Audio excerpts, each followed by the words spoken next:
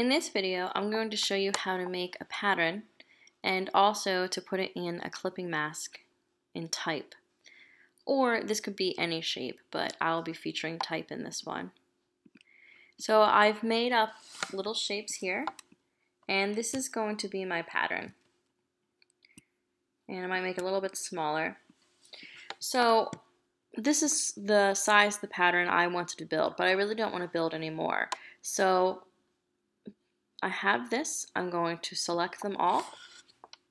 And I just did this with using the shape tool by having the star, and then using my direct selection tool and creating sort of a rounded curves over sharper edges.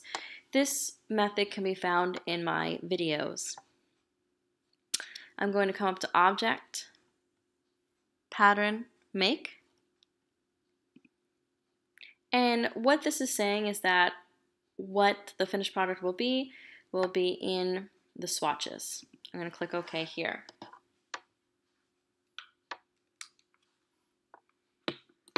You can change the pattern name if you want to. We'll say stars. And you can change the tile type. So we can have grid, brick by brick, brick by column. And this blue box here shows you that this is the original. So if I wanted to make something smaller and different, it would change that with all of them. You can change the color while you're in here, the size, the stroke width, whatever you'd like to do. This is an editable box for you to use. You can also choose the offset of the brick, and you can work with the height and width. So if you want a little bit more space, or maybe you want to have a little bit more height, you can do that as well. Maybe you want them really close. It's really up to you what your look is. You can have it here where this can make it bigger and fill in the space differently. So you can see the different sizes with that.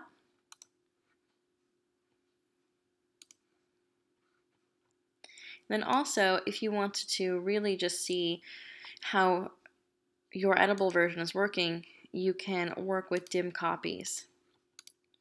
It's 90%, 50%, you get the idea there.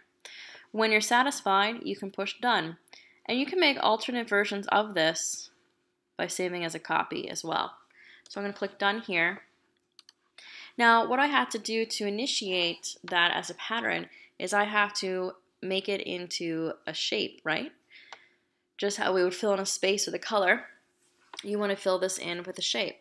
So I want to make sure I selected my pattern right here, stars, in my swatches panel, click and drag, and then there's my stars.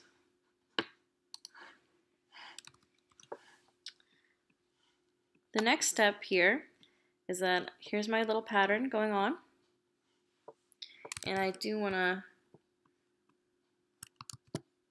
actually make a bigger shape here with that. There we go. Otherwise, it stretched it and make it look awkward. So here is my typeface, and right now it's still editable. I'm going to make it a little bit bigger.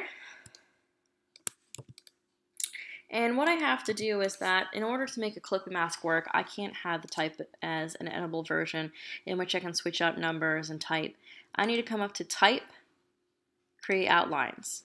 Now it is a graphic, but it's still grouped, and we can't have that. So I'm going to come up to Object, Ungroup. I'm also going to take one of these versions and keep it safe. I always do that. And then keep another one, and instead of having a fill on it, do a stroke. You can change your stroke width up here in your options, or you can also come over here and do the same.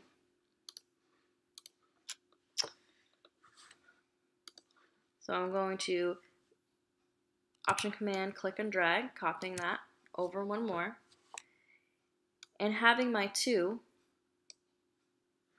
bring to the front. So Object, Arrange, Bring Front is one of the many ways you can do that. So what happens is I need to have a shape on top, which is my 2, in order for my pattern to fit into that shape. So I'm forcing those stars into that shape, which is the number 2. Clicking and dragging. And then we can go to Object, Clipping Mask at the bottom, Make. Or I like to do Command 7, which is the hotkey.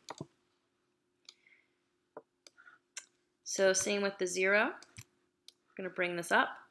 If it's not sitting on top, Object, Arrange, Bring Front. Make sure both are selected, Command 7.